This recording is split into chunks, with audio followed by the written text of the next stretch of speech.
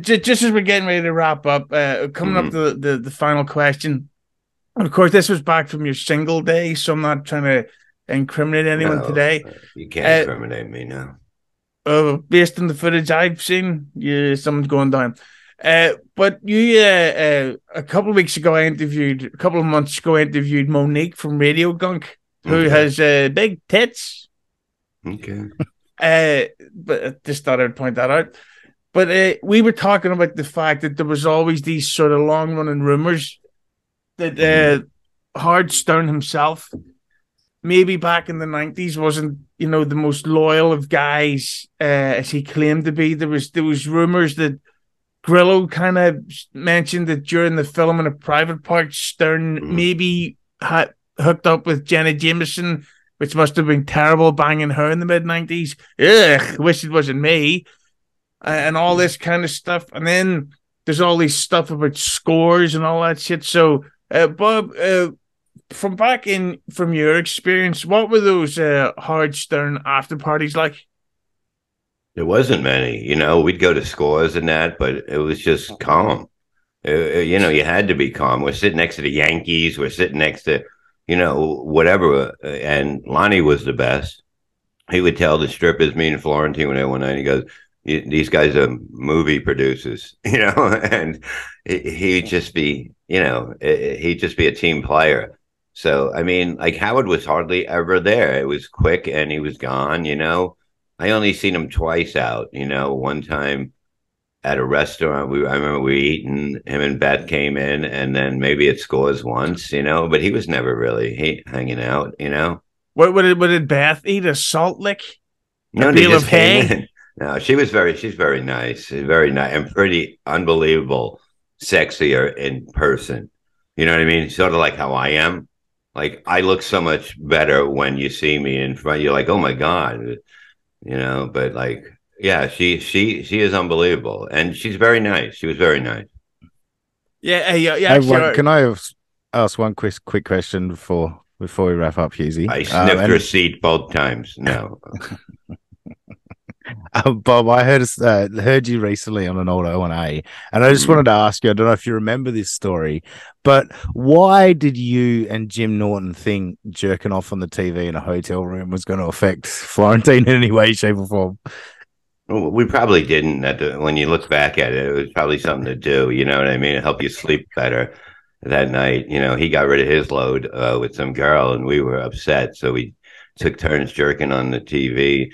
And fucking Jim walks in, and he does his finger thing. And he goes, nice, and he keeps walking.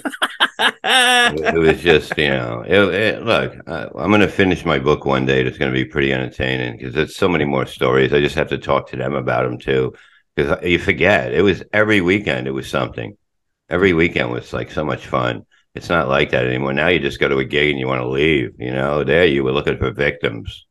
do you have a title for the book in mind? No, not yet. You should call it My Struggle, but maybe you should use a different an international pronunciation of it, maybe German or Austrian. Yeah, okay. I don't get that. Mein Kampf is written by this guy Oh, called okay, uh, yeah. Right, uh, yeah, okay. Oh, you uh, see, he's funny. He's good. This guy. it's He's like good, yeah. it's like that old Norm Macdonald joke where he goes, "Hey, never judge a book by its cover unless it's Mein Kampf."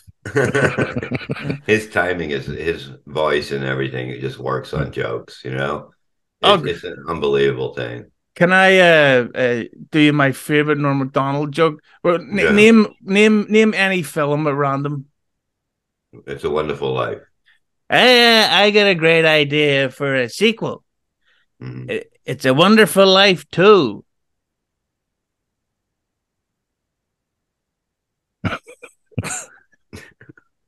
That's the joke. I haven't Uh, thought that's as far as I've gotten the production, but it's a good idea. Yes, but it's funny the way he said it. Really is. I mean, he can say anything he says makes you laugh.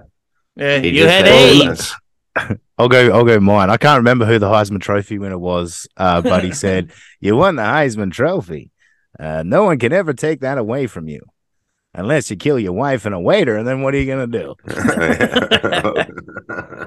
just getting back to the Who's from the Stern Show, that was because I've always thought it was weird that they would bring porn stars onto the show, because the interviews are always exactly the same. Like, do you like making it with chicks? Do you like eating the sausage? All that stuff. That's why you have to watch on YouTube the Crystal Clear interview. It's the best. It was all of us in there. It was probably the funniest one ever, and it was only played once on the air because I believe her boyfriend threatened to kill everyone, including Howard. And it only aired once, so it's only on YouTube. You'll never hear it ever anywhere. What about old Savannah Sampson? She was a good interview. Bob? Yeah. Especially, I heard you interviewed her about Bon Jovi stuff, about Banana Juice, about Billy Joel, Basement Jaxx, Ben and Jerry's ice cream. I'm sure you interviewed her all about that kind of meaty, throaty topics. Hey, yes. Yeah, she's a very nice person too. Very nice. Who cares? Who cares? I've seen her an arsehole. I know, me too. I seen it when they were filming the thing, but then, yeah, she's pretty nice. She had a wine place. She opened up a wine place, I guess. Yeah, but for women that spell it, it's WHINE, and that's it's called a podcast these days.